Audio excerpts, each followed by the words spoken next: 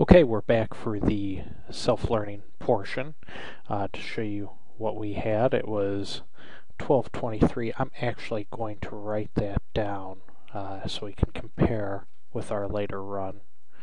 Let's see here. Come on. Okay, so we had 1223, 2737. The profiles and activations were forms that inadvertently got sucked into the mix, so we're not going to really count the profiles or activations or anything else. But well, yeah, we'll do the others too, I suppose. Why not, right? Although the forms are going to get thrown in there, but you know, in the second round they'll fall into others probably. But oh well, right? We'll close the last 4 threads so we can get started with the real issue. Self-learning.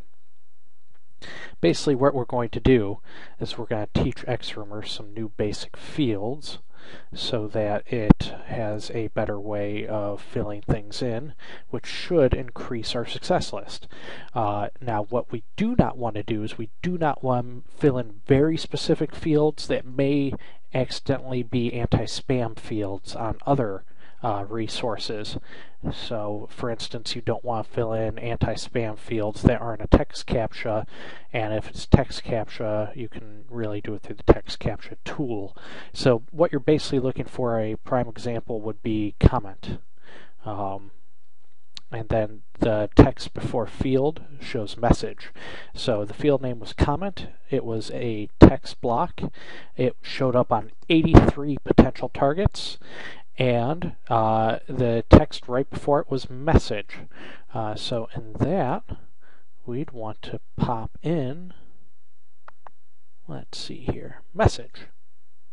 Pretty simple, huh? You click OK, and you're done.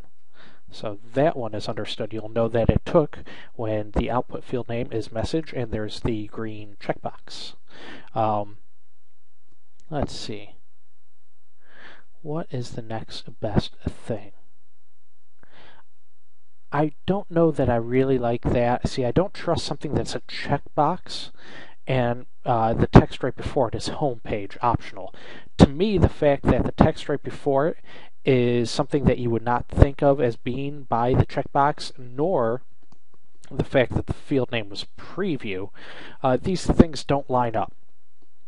To me, this looks like a spam trap of some sort. Something that I just want no part of. So let's continue to go down and see if we can find other things that look like they would be good to fill in. Message, okay, this was something that XRUMER had already assumed, and it looks to me like that's correct. Yeah, the other thing you really want to do is double check XRUMER's work. For instance, it automatically assumed that message with the text area was the message, and it taught itself that. So it's nice, but you want to be sure of what it's doing. I'm not so sure about the CAPTCHA code one personally. That to me could go either way. It's hard to say honestly if that's valid or not.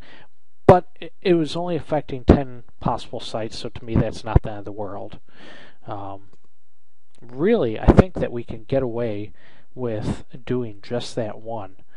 And that's the disadvantage of having a very small sample size. When you have such a small sample size, it's hard to know if this is a fair representation. I am going to do some obvious ones. This happened on 44 occasions. Age, text before field age. I don't know if that's a spam trap or not, but I'm going to put something in there just because I feel like filling in one more thing. Say, otherwise it seems like a little bit of a waste. I can't really see anything else that makes me think, that we should fill it in. So we'll click on save. That's the next important thing. Okay, so our file changed. It went from 0 bytes to 1270. So we'll close that. Now we're going to rerun the same list, and before we do, gotta make sure this has stayed checked, because that's the only way the ZAS AI will be used. And let's start from scratch. and we'll see how we do. Remember, our numbers before were 1223, 2737, and 4865. Now 4865 may go up because of those forms that we had accidentally caught, but so far we're looking pretty decent, you know. So we'll see how it goes, and I will catch up with you on the next vid.